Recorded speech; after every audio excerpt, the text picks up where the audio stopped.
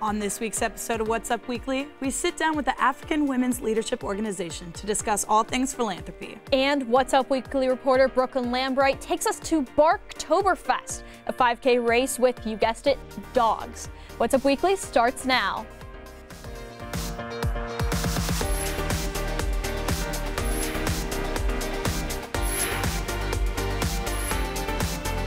Hello and welcome to What's Up Weekly. I'm Cali Lichter. And I'm Lucy Kellison.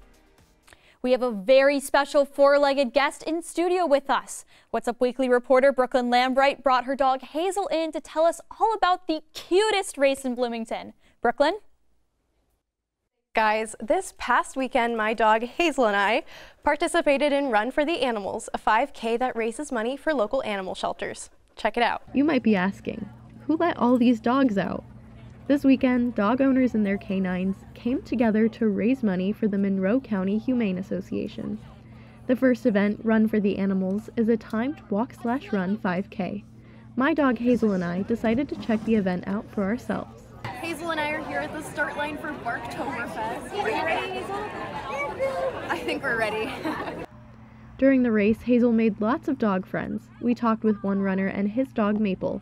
Here's what they like about Barktoberfest. I like that it's accessible for a wide array of dogs and people, and I think I like all the activities, the peanut butter licking contest. I'm definitely looking forward to. The 5K course, located at Karst Family Park, weaved through a disc golf course, soccer fields, and a scenic forest. There were lots of smells for Hazel to enjoy. About halfway through the 5K, some people are running, others are walking, some people have dogs and others don't. This race really is made for everyone. And just like that, Hazel and I completed our first 5K. After the race, runners and their dogs enjoyed events such as a peanut butter licking contest, a costume contest, and a raffle. 27 local vendors were also set up for racers to enjoy. Last year, nearly $12,000 were raised for the Monroe County Humane Association. The proceeds help Monroe County's animal shelters continue to provide support for local animals. Run for the Animals is our primary fundraiser. We are a 501c3 nonprofit, so all of our programs and services are funded by donations, by grants. We don't receive any tax dollars, so holding events like this allows us to continue our work in the community. Running a race isn't rough when you've got a dog by your side. For IUSTV News, take it away, Maple. Speak! Hazel, did you enjoy the race? I'll take that as a yes. For more information on the Monroe County Humane Association, visit their website, monroecountyhumane.org. Back to you, Lucy and Cali. Thanks, Brookelyn. Lucy, I think we should have a dog in studio every week. This has been so great. Oh my gosh, it's been amazing. If Hazel was here every week, I would not complain about it at all. 100% agree. Now we're gonna move from barks to bricks. Lots of people played with Legos as kids, but one IU student has taken that interest to the next level, bringing the campus together brick by brick. Clover Childers transferred to IU last year and discovered that there are Legos that anyone can use at the Herman B. Wells Library. Inspired by his passion for collecting Legos, Childers decided to bring campus builders together. More than 300 students are involved in the Lego Club's group meet today, which stems from the excitement and the support Childers received. Many more people have joined than I thought when I first started this, because I started this as just kind of very casually. So I'm happy to see that people are excited about the idea. And the club is for anything Lego. They'll be hosting a Lego Batman night and are planning a building competition. For more information, please visit the Lego Club on Instagram at Lego_club_at_IU. IU's ballet program will glissade into the fall season with its first recital of the year, the Fall Ballet. This performance will be hosted at the Musical Arts Center on October 6th and 7th. IU freshman Arnon Gaffey-Kane will be dancing in his first recital since starting college. He's dancing in Heartscapers by Justin Peck, which he said is exciting because Peck is one of his favorite choreographers. This ballet was actually set on a ballet company, Miami City Ballet. So it's really cool that we're getting to do it now because you can definitely feel the themes of Miami within the choreography. There will be 2 night performances and a matinee. Students can pay $10 for admission, but for non-students, tickets are available starting at $15.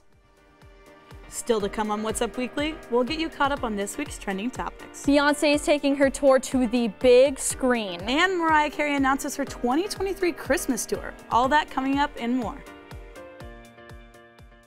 This week on Hoosier News Source, we bring you the top stories from Bloomington and around the state.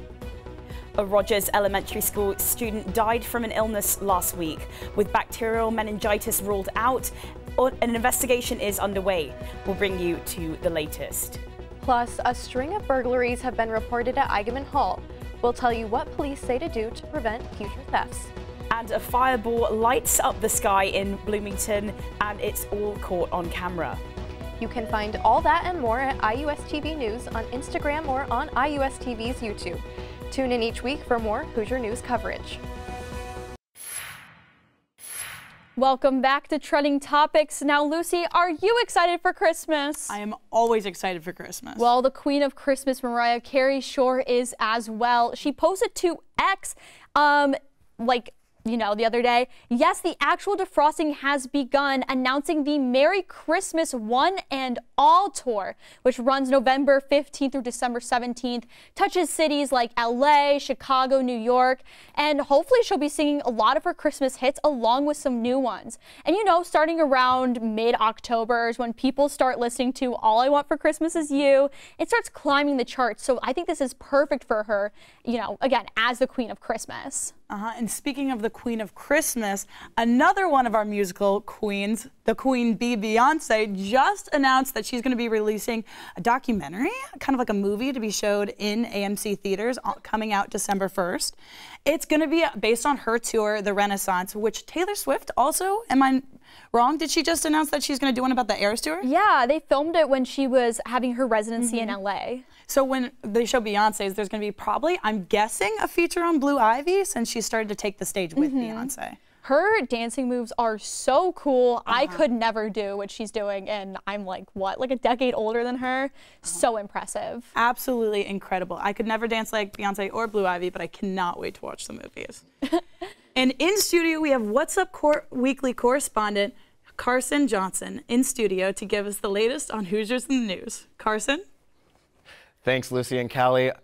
Hollywood heartthrob and Top Gun Maverick star Miles Teller has been seen on vacation in Italy with none other than Ozark star and IU alum Julia Garner. The two icons are kicking it back with their spouses in Portofino for a star-studded couples getaway. Garner took to Instagram on Saturday to share photos of the four having some fun on a boat in the Italian sun. The next day, they were seen getting lunch and doing some shopping before attending a masquerade. The two married couples are seen together often, the last time being back in May when they attended Taylor Swift's Eras Tour together. Speaking of Taylor Swift, I'm sure you all know the rumors of Tay-Tay's budding relationship with football star Travis Kelce. Swift was seen at the Chiefs game just last week cheering Kelce on alongside his mother. Just on Sunday, Swift attended the Chiefs-Jets game with Blake Lively, Ryan Reynolds, and Sophie Turner. While most people are shipping Tavis, everyone's favorite Shark Tank shark and IU alum has other things to say. When billionaire and Dallas Mavericks owner Mark Cuban was asked about the rumors of the budding romance between the pop star and the tight end, he encouraged Swift to break up with Kelce. The 1981 graduate of the Cali School of Business followed up by saying, quote, "Taylor, I got a lot of good-looking single guys that play for the Dallas Mavericks. I got you," end quote. I guess Cuban just wants Swift to bring the same amount of attention to one of his players as she is to Kelce. And that's all I have for Hoosiers in the News this week. Lucy and Cali, back to you.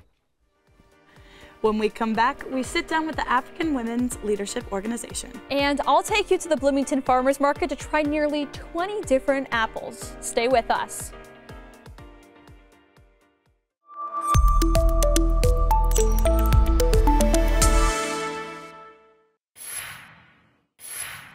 We're back now with Abigail and Christabel. Ladies, thank you so much for being here today. Yeah, thank you so much for having us. Yeah. So just start off, kind of easiest question. What is AWLO and kind of a little bit about what you guys do? Yeah, so AWLO stands for African Women Leadership Organization, and we honestly do a very wide range of things. It would be kind of hard to just find one sentence that sums that up.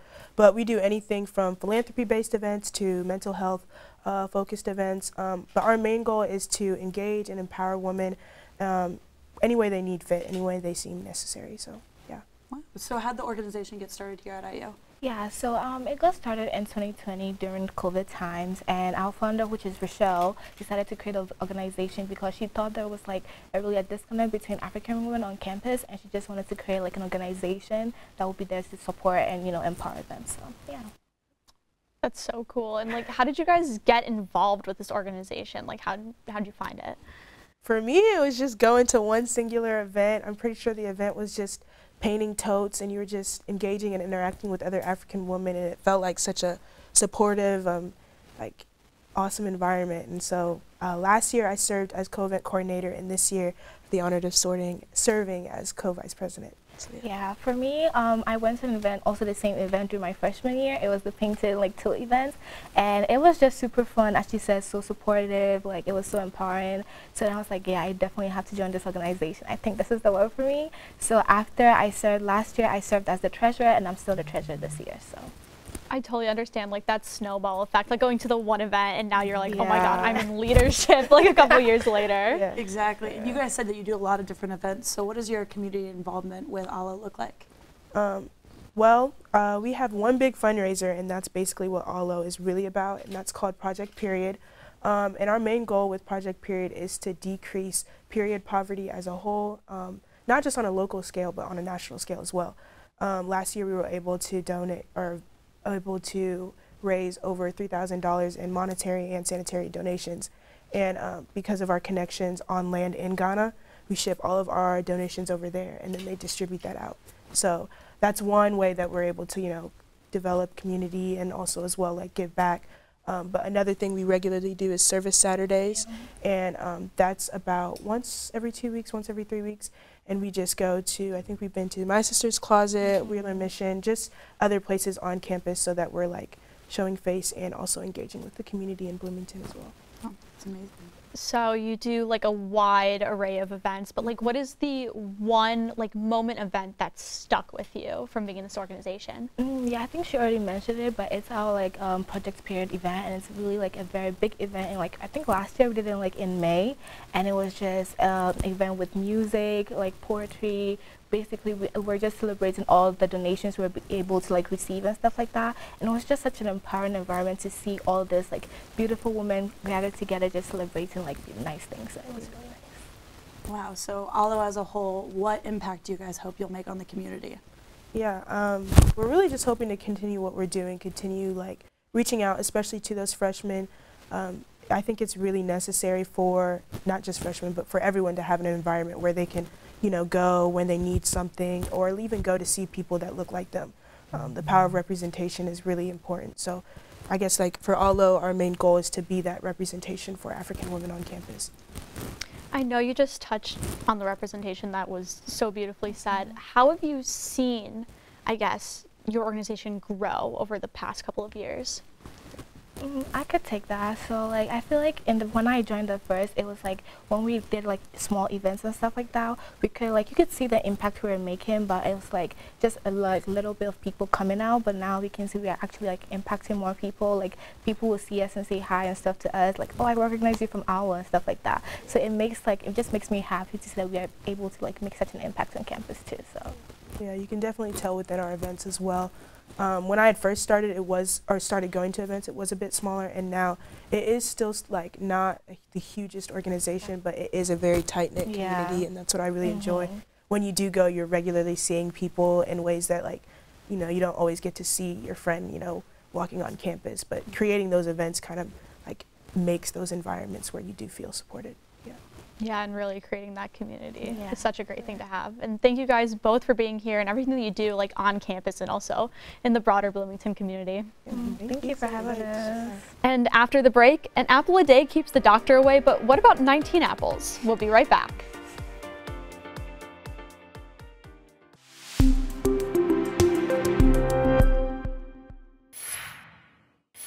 This past weekend, I went out with our field producers Ashton Hackman and Grace Morocco to the Bloomington Farmers Market to try 20 different varieties of apples. Take a look. I like to say that I'm the apple queen. I love eating apples. I would have 2 a day if I could. So I'm gonna rank all these apples 1 through 19 so you can get the definitive list of what is the best tasting apple in Bloomington/Monroe County. I'll take 2.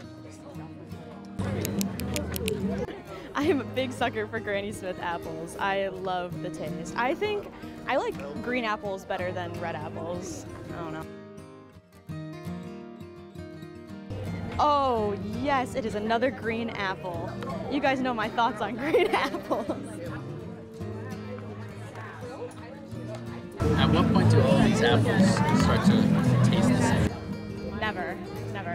I'm really good at taste, so I feel like I could try 100 apples and I'd be able to distinctly tell you which one is different and which one's not. For mine, well, I gotta taste it and then I'll decide.